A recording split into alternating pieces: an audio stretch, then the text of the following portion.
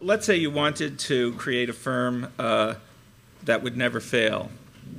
One thing you could do is simply require it to have no debt.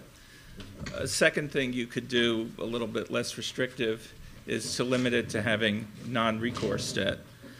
A third thing you could do is allow it to have both secured and unsecured debt that has recourse both to the assets posted as collateral and to a claim on a fixed number of shares in the company. And the company can always print up those shares, much like a country that borrows in its own currency can always print up the currency necessary to make sure it doesn't default on its own currency debt. So what we do is design a security meant to serve the role in a system like that of the unsecured debt with recourse that is only to equity, and we call those securities equity recourse notes.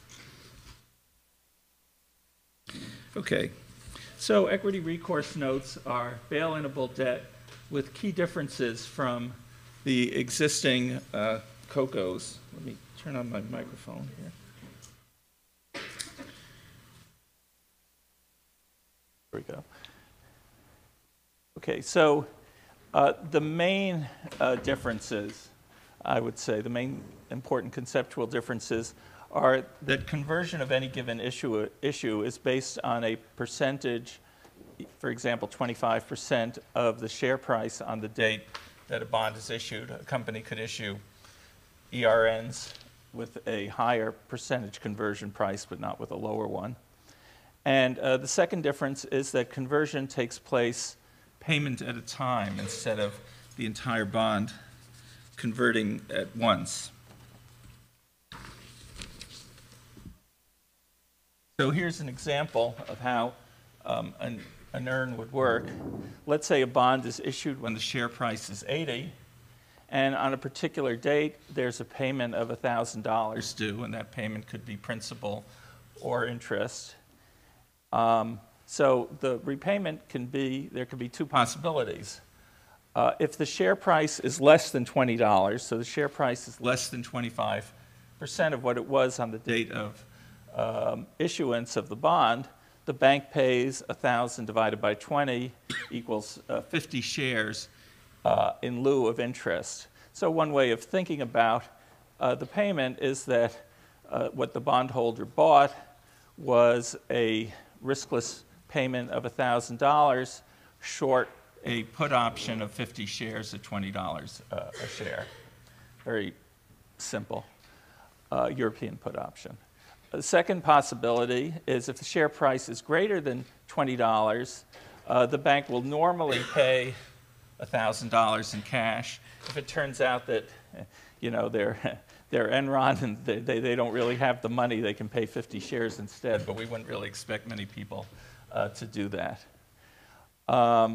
If the share price is below $20 on one particular payment date, but then it rises above $20 by the next payment date, then the next payment can be made in cash again.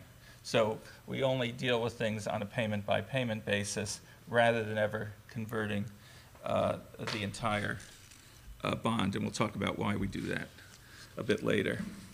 So to compare ERNs with the COCOs we currently see, one important difference is that we're basing things on market capital rather than regulatory capital.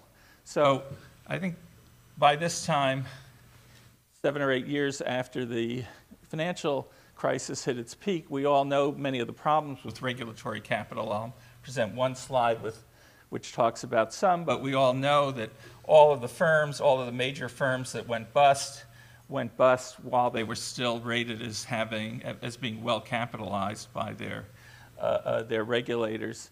Some of them even passed stress tests just a month or two before they went bust. Regulatory capital is pretty manipulable. Regulators may, in bad times, feel pressured to forbear on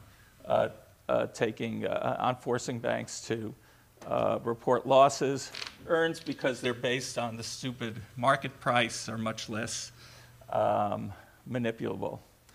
For that reason also, conversion of earns don't send a signal beyond what's already in the share price.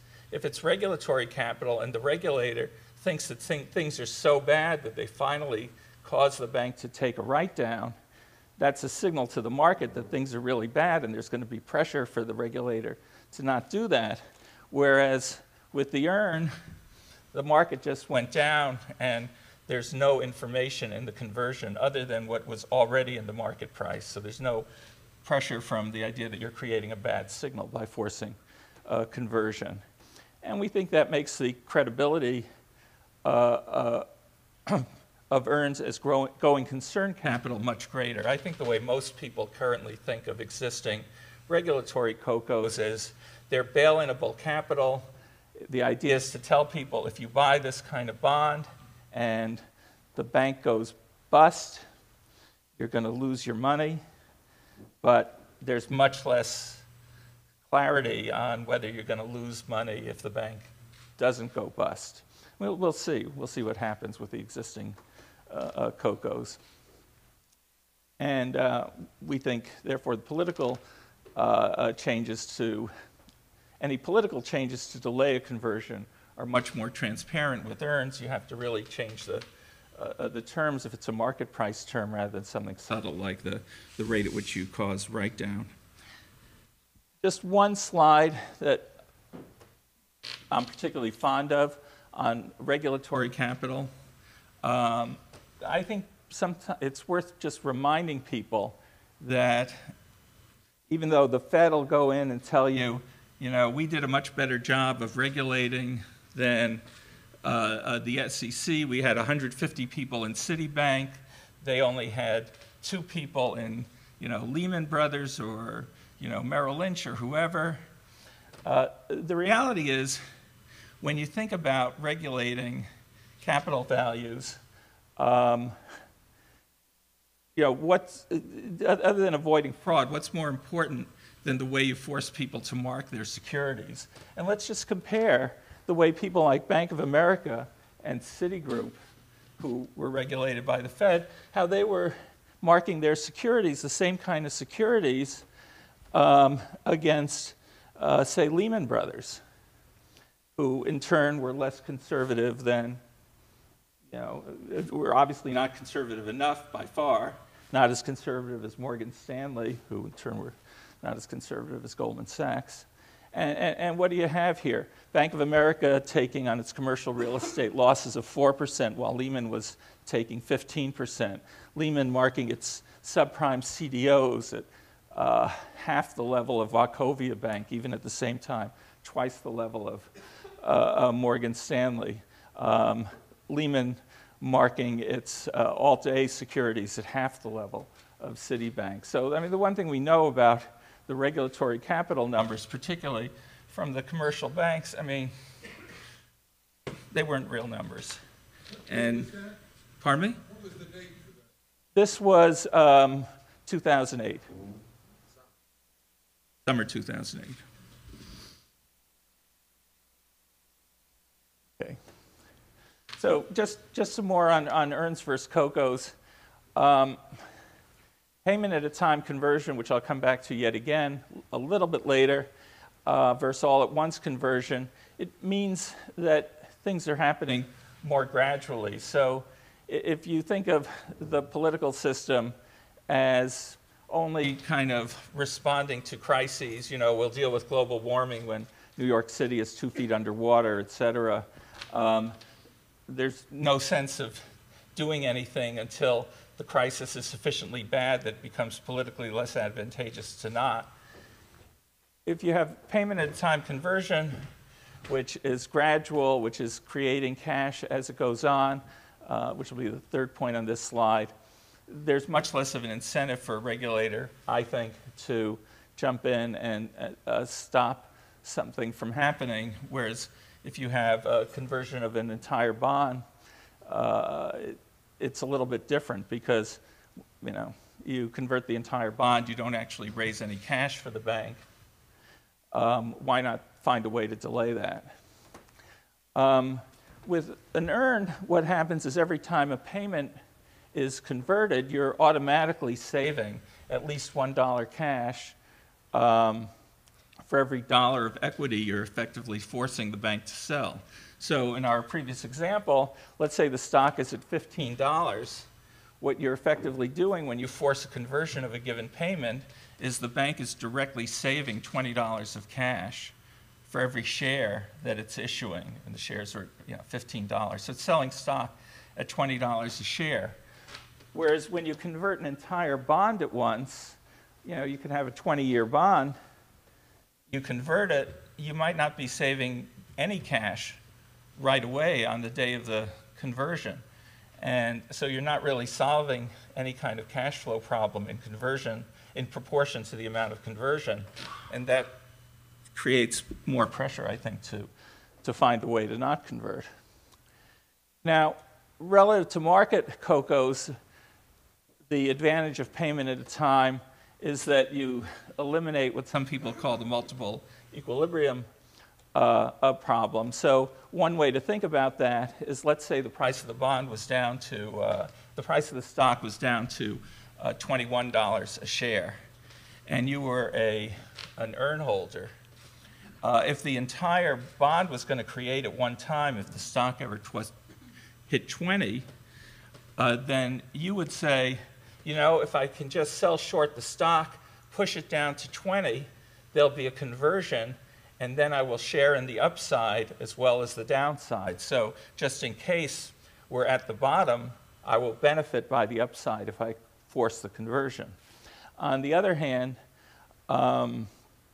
if I don't have the conversion, I still get the downside, because if the stock ends up below 20, I still take the loss, but I don't get the upside if it turns out that 21 was the bottom. So you get close enough to the conversion price, and there's an incentive for people to sell short when you convert the entire bond. You don't have that problem in payment at a time conversion. Another advantage, I think, of earns is that they are countercyclical in the following way. So let's say the share price goes from 80 to 40, and the bank is issuing some new earns. So now the conversion price, instead of being 20, would be 10, because 25% of 40 is 10. What does that mean? It means the new earn holders won't lose any money until the stock gets down to 10. That is, they won't lose money until the old bonds have lost 50%. So what happens is that the old bondholders lose seniority when the new bondholders, when the new bonds are issued. And just as an arithmetic matter, that means shareholders gain. If you're making the old bondholders worse off, I could use a more colorful word, then you must be making the shareholders better off, assuming the new bondholders are getting a fair deal. So it's the reverse of the usual debt overhang argument, where we say when things are bad, we'd like a bank to repair its balance sheet by issuing new equity. It doesn't want to issue new equity because it's so dilutive. What do we mean by dilutive? It means when we issue the new equity, some of that goes to protect the old bondholders. Here we get the opposite result. And I actually think this is a good thing. And one of the reasons is, you have to remember that really in a rational market, we might well expect banks to haircut bank assets by a higher percentage when collateral falls. It's not something where the market is going crazy. That it makes sense. So, for example, let's say you have let's say the bank owns mortgages. So let's say the original mortgage, they lent $100 against an asset worth $120, and then the bank tries to borrow against that mortgage. If you were, or a hedge fund tries to borrow against that mortgage if they own it. So if the lender was preparing, say, for 20% loss, they would say, well, the asset's worth 120, 20% loss gets you down to 96. The asset's worth 100. but I have to be prepared for it to go down to 96. So I'll lend 96. They have to put up 4 in cash. Now let's say you've got that same mortgage. It's still got a face value of 100, but the asset has gone down to 60. The house has gone down 50% in value. Now the mortgage holder effectively owns the house. The mortgage is really worth 60, even though the face value is 100. And then you say, well, what happens if a lender says, I have to be prepared for a 20% decline? The lender says 20% of 60 is 12. I have to be prepared for the value to go to 48. I have to require 12 in equity rather than 4 in equity. So it kind of makes sense that you might have a situation where, as the value of assets that serve as collateral for bank loans fall, that the market might demand that the bank actually raise not just enough equity to make up for its losses, which never happened in the crisis because of the regulatory system, but also even a bit more of that because inherently their assets may become more risky. There's a whole other issue of maybe when those assets become more risky, they ought to be selling them to hedge funds because they may no longer be the natural holders of the asset. But the regulatory system, again, discourages that the way it exists. So we think EARNs have an advantage by being countercyclical. Our idea of the long-run ideal bank capital structure would be something like this. You could envision banks offering guaranteed money market funds and non-guaranteed prime funds to depositors. And the prime funds would be marked to market like ultra-short bond funds. But people would understand that they could take a loss on those. So let's say if you had a bond fund which you had deposits, if we had a prime money market funds with $100 a share asset values, what would happen is that occasionally somebody would see that for every $100 they had last month, they were down to $99.86. Some months they'd go up to $100.23. I think if people saw those things happening and we had adjustments as we went along, they would not be crises. Certainly there'd be no incentive to remove money as there was in reserve fund. Firms regarded as SIFIs would, so that separating out this issue that we're not allowing certain liabilities to fail and we're not also allowing certain firms to fail. If we don't allow your firm to fail, you'd have to be funded with equity, EARN-like bonds, and secured debt with recourse only to EARNs and equity. And you can do similar things with things like derivatives and loan commitments and so forth. In the short run, you might envision a capital structure that looks a little bit more like the kind of thing the Bank of England has sometimes talked about, where you might have but not exactly, but where you might have a subsidiary which includes equity and deposits and hopefully simple to value assets. In the long run, I'd like those assets to be as simple as possible. So to the extent that we provided insurance for deposits, it would be as uncostly as possible. And then you'd have essentially the rest of the bank.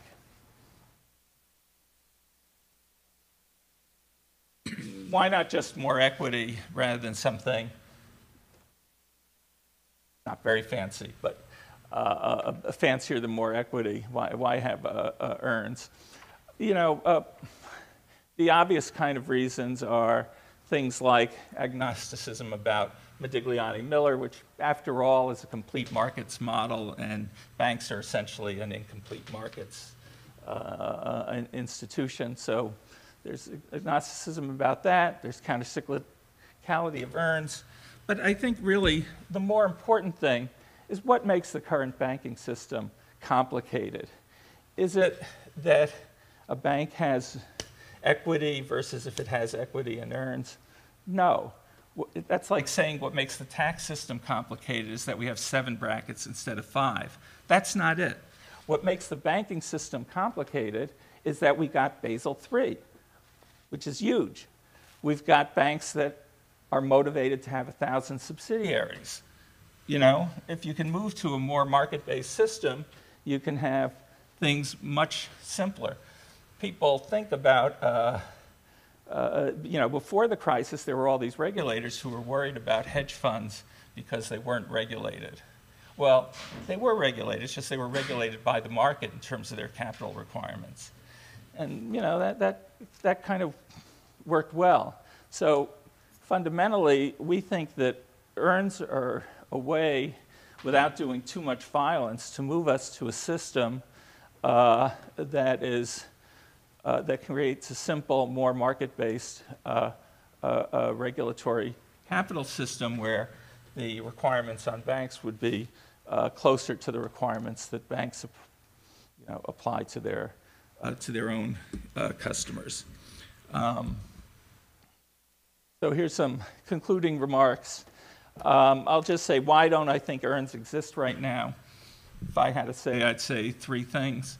One is, if you thought about regular firms, people might say, if you have regular hard debt as opposed to soft debt like earns, regular debt's a better monitoring device. I'm sure that's true. To that extent, earns are second best in that we're taking as a constraint the fact that we're not going to let these firms go out, or we're going to have them go out with a whimper, as would happen with earns rather than with a bang.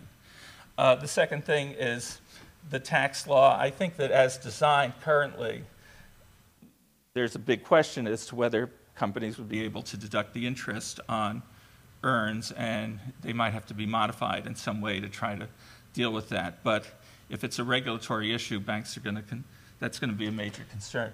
And then the third thing is the issue of how they would count under the current system as regulatory capital. So I remember Paul Klemper and I talking past John Vickers about this a couple of years ago, because the whole idea of earns is to solve the economic problem of a bank running out of money. And so if you have payment at a time conversion, but you know that as long as the stock is staying down, that there's going to be continued conversion, you don't have to worry about the bank the bank's never going to go broke because of its earns obligation. But if you're thinking in terms of a regulatory capital system, and the bank doesn't convert the whole bond, and you count the remaining bond outstanding as a debt, then you haven't created any regulatory capital in terms of the regulatory system. And so I think the fact that people in the regulatory world are so immersed in the regulatory accounting would be an issue that would have to be overcome.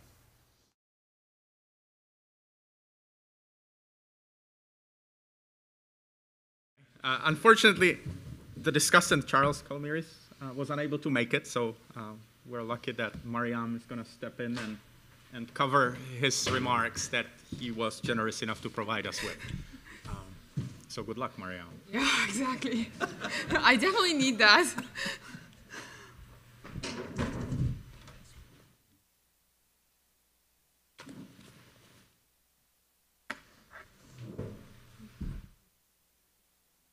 Yeah, I think they're here. They're here, and that's fine.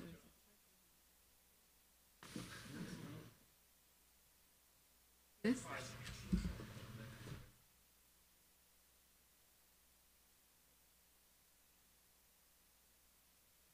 All right, perfect. So let me apologize in advance to both Jeremy and Richard. I'm not an expert on this. They're both experts. I'm sure they both have great views on this, and I won't be able to do justice neither to the paper just presented nor to the discussion. So, and every error, if you heard something that you wouldn't hear Richard saying, that's definitely a miscommunication. I just talked to him 20 minutes, and I'm just reflecting that. So again, I apologize. All right. Oh, that doesn't work. Okay. All right. So what I'll talk about is first why Richard thinks earns are a clever idea, and they dominate both the status quo of regulation as well as some of the proposed bail-in bonds.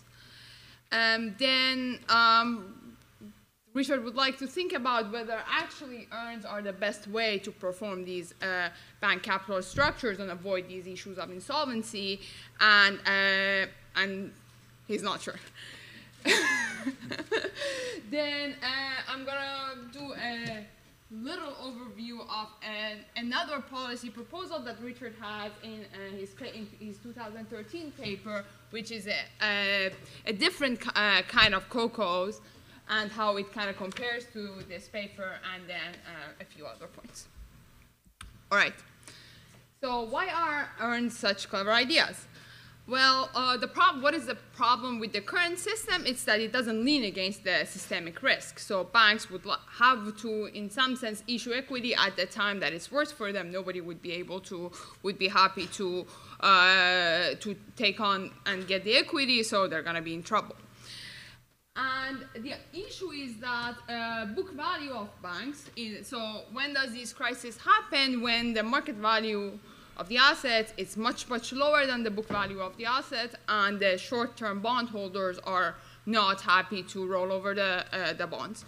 So why would this book value, why is this book value problematic? For two different reasons. One is that people pay too much attention to, people are too obsessed with the cash flows which come actually from tangible assets, while Richard believes that a lot of the cash flow, Charles believes that a lot of the cash flows of the bank actually come from some intangible assets. And second, that some of these assets might be misvalued. Their value might not be correctly reflected. So what's good about earns is that they reduce this leverage automatically, because as the share prices fall, they convert, and some equity is issued over time, which basically, as Jeremy argued, each $1 new equity issued basically relaxes the bank's constraint by at least $1. So that's good for the equity holders too. So it does not have the usual dilution effect of issuing new equity. And what's the problem with the bail-in COCOs is that, at least the bail-in COCOs become effective at an extremely low threshold.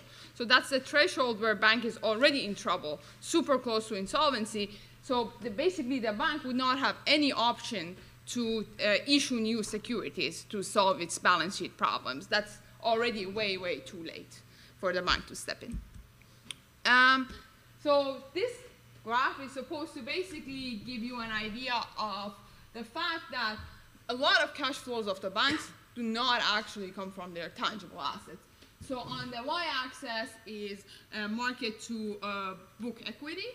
So you can see that a lot of banks have, and this is on different quantiles of the banks, of the market to book value basically. And you can see that you can see market to book values of around 4. What does that mean? That means a lot of cash flow doesn't come from the tangible assets.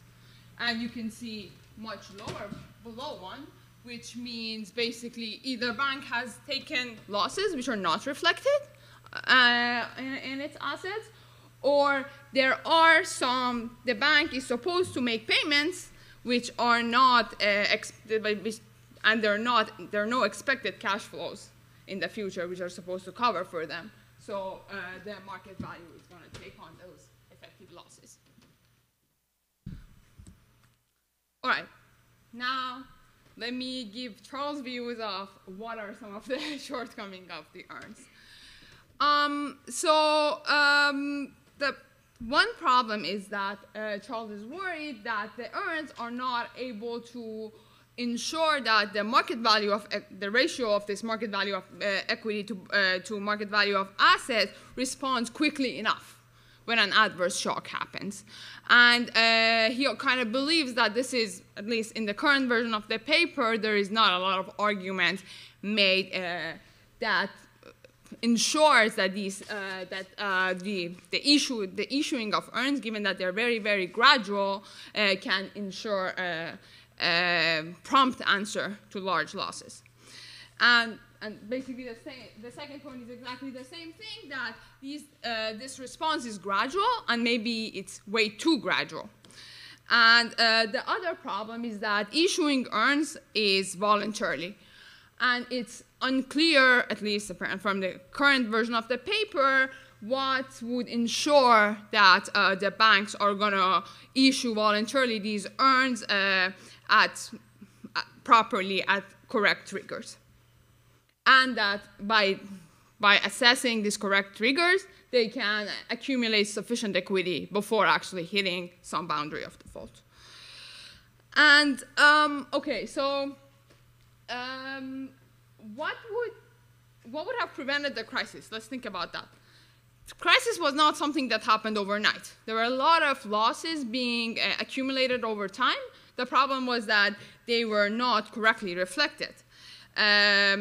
So, for instance, for CD banks, like 11.8% of their value was declining very, very quickly, the value of their equity.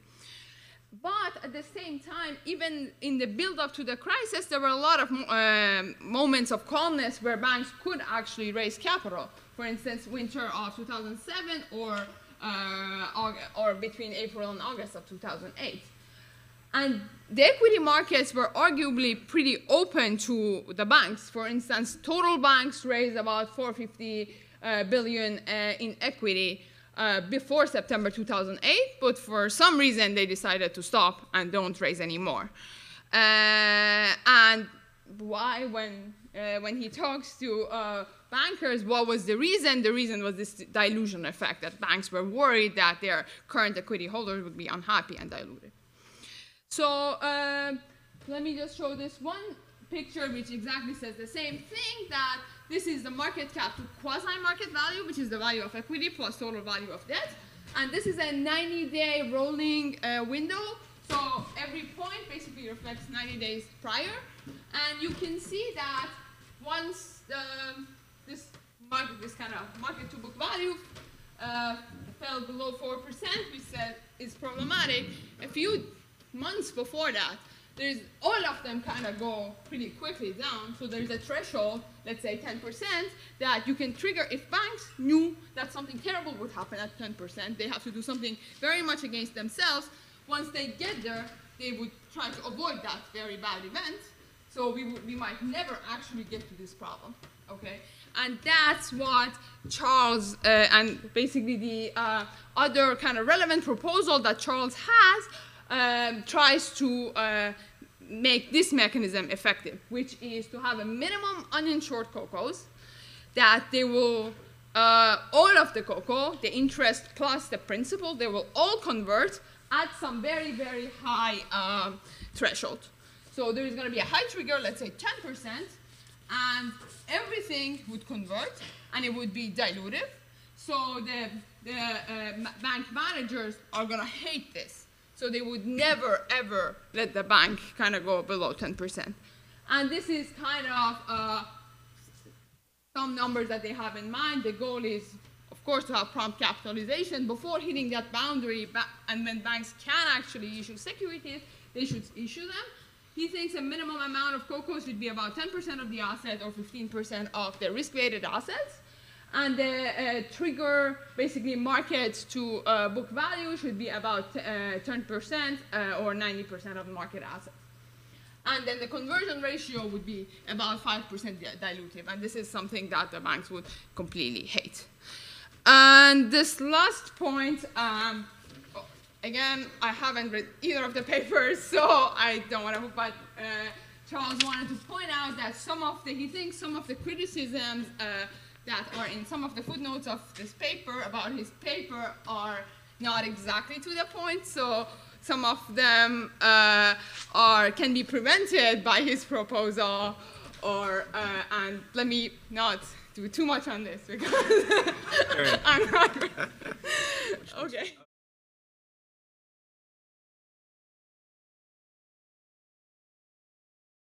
It's unseemly for me to be too critical of him, given that he's not here. So I'll focus just on a couple of points that he made related to our paper, and then throw it open to questions. He raised the point of issuing earns as voluntary. How do you make sure that enough get issued? Well, our vision of the system is something like this. Let's say you have you're a bank and you've got whole loans, and you have to go out and finance them in the market, and what you can finance them with is collateralized loans plus earns plus equity. Those whole loans, you could probably only borrow, I don't know, 50 cents, 60 cents on the dollar against them, maybe 70 cents, I don't know. But the rest of it, you've got to finance with earns or equity. You could, if you want to do all equity, that's fine. Then you won't have any earns. That's a market choice. I think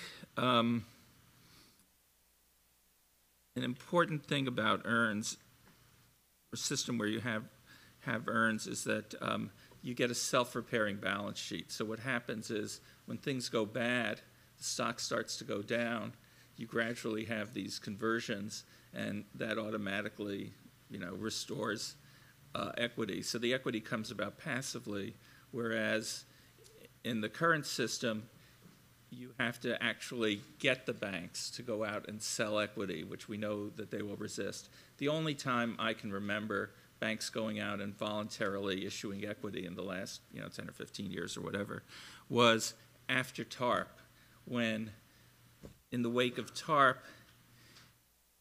banks were so eager to get out of TARP so that so that the executives could again have control over their own bonuses, that they were even willing to issue equity to do that. But otherwise, very, very tough. I agree with his slide where he says banks could have raised more capital in 2007, 2008.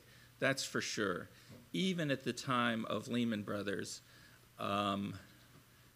the market value, or the week after Lehman Brothers, the market value of Citigroup was something like, what was it, Jacob, $80 billion? So it's down from its peak of 275, but it was still 80 billion. They could have at least raised that. They should have been raising money all along at a much greater extent than they were.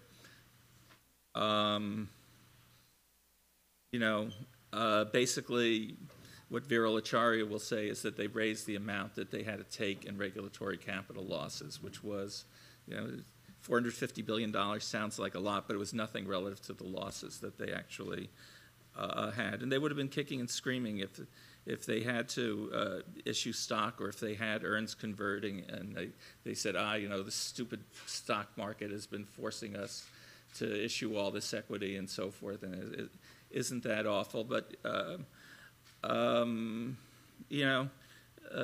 response is,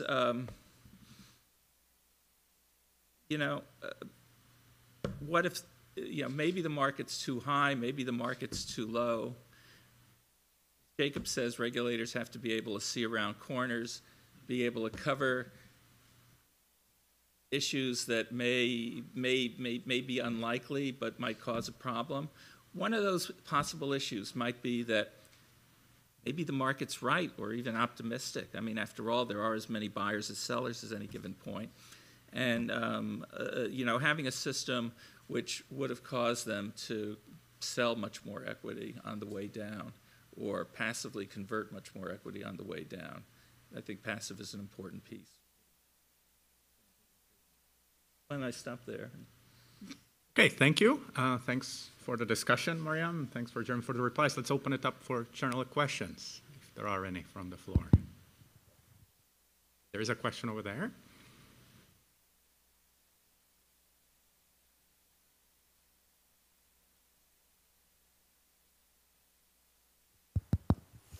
Thank you. Interesting proposal. I wondered if you had any views on the Basel TLAC proposal or TLAC proposed rule, and the Fed's interpretation of it, long-term debt issuance at the back holding company that's convertible in resolution. Sorry, the what? Sorry? The Basel TLAC proposal and what? TLAC proposal and the long-term debt issuance requirement for bank holding companies that the Fed's just put out a notice of proposed rulemaking on. And it seems to me that you could argue that with some problems, those are addressing a parallel, some difficulties, they're addressing a parallel problem. How much would earns add to what we would have if TLAC and long-term debt issuances work well? For sure, the stuff that's been done since 2008 has been an improvement. I mean, Mark Carney says that we've increased capital requirements on big banks by a factor of 7. It doesn't show up in the market in the sense that the betas and the sigmas of the bank stocks are sort of what they were in 2007. But, for sure those things have been improvements. But, my great frustration with, Basel III is, think about that one slide of data I had up there. To me, the biggest sin was that we didn't use the market to determine asset values, and we didn't use the market to determine the appropriate haircuts. And Basel III and the stress test explicitly do not use the market to determine haircuts and stress tests. So I think in some ways they're missing what to me is the biggest piece. And if they had that piece, then they could eliminate many thousands of other pages of stuff, in my view. Maybe we have time for one more question. So Alan, right here.